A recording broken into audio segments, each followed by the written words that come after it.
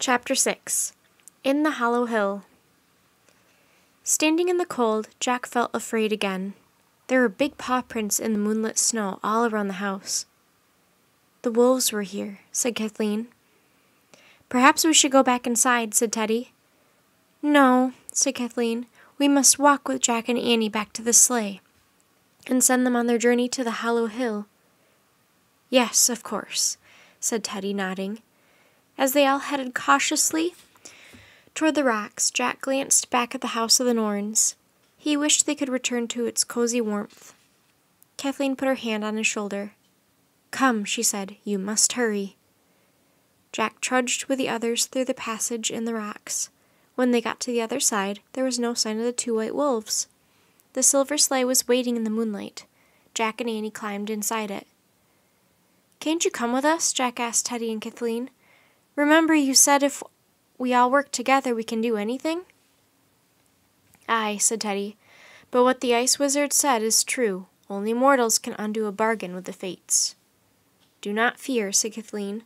"We will be with you in spirit, and we will meet you back at the wizard's palace at dawn." "How will you get there?" asked Annie. "I have a few rhymes I can try," said Teddy, smiling. "And I have a bit of selkie magic," said Kathleen. "And we have our wind strings," said Annie. "Hasten, then, to the Hollow Hill," said Kathleen. "And remember what the Norns told you," said Teddy. "Never look at the frost giant." "I know," said Jack. He pulled out the wind string. He took off his gloves and untied a knot. A breeze began to blow. Jack untied a second knot. The breeze grew stronger. The sail unfurled, and the runners slid forward. Jack untied a third knot. The wind blew hard. The white sail snapped, and the sleigh took off through the night. "Stand fast!" Teddy called after them. Jack and Annie waved goodbye to Teddy and Kathleen as the sleigh slid swiftly over the sea ice. Soon the sleigh bumped onto the snow-covered plain and veered off sharply to the right. "No, toward the North Star!" Jack called to Annie. Annie turned the rudder, steering the sleigh back on course. They sailed toward the bright star in the distance. As the silver runner swished across the windswept snow, Jack braced himself against the cold. He kept a lookout for the white wolves, but he didn't see any sign of them as the sleigh sped across the moonlit plain. Soon he could see a row of snow-covered hills in the distance.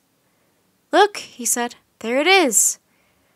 He pointed to one of the hills, the only one without a peak. "Tie her down," Annie shouted. Jack tied a knot in the string, and the sleigh began to slow down. He tied a second, then a third.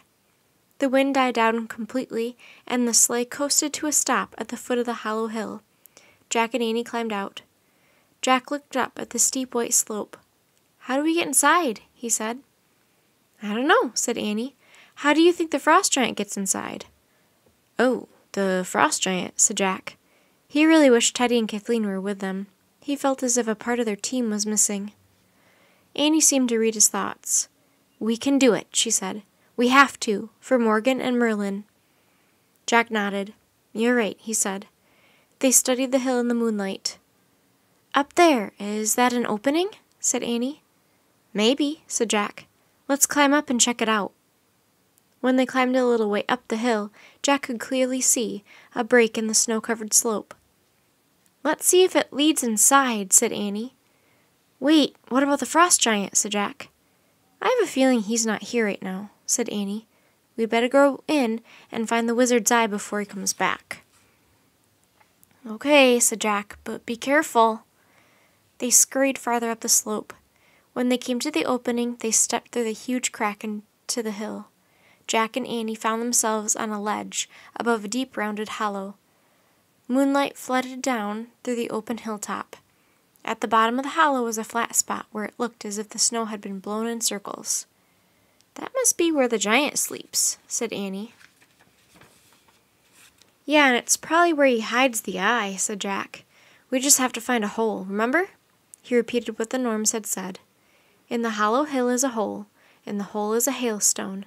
In the heart of the hailstone hides the wizard's eye." "Right," said Annie. Jack looked down at the snowy swirl.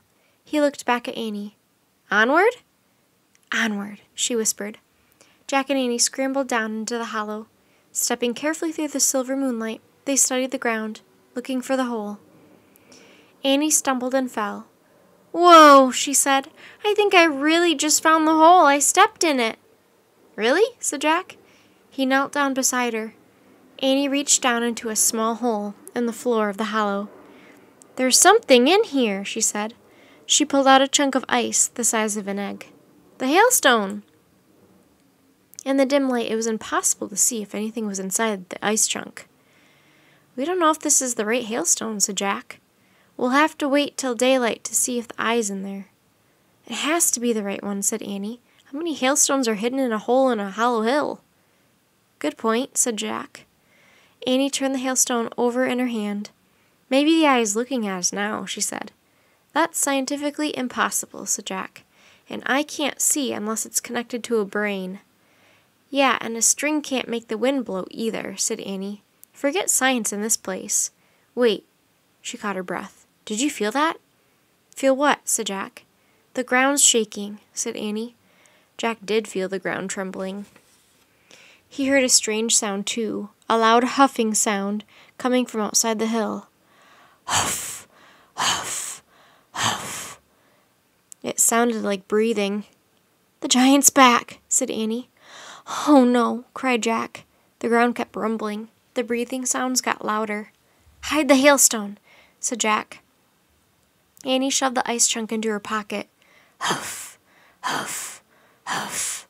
It sounded like the giant was entering the hollow. "He's coming," said Annie. "Hide," whispered Jack. Jack pulled Annie into the shadows.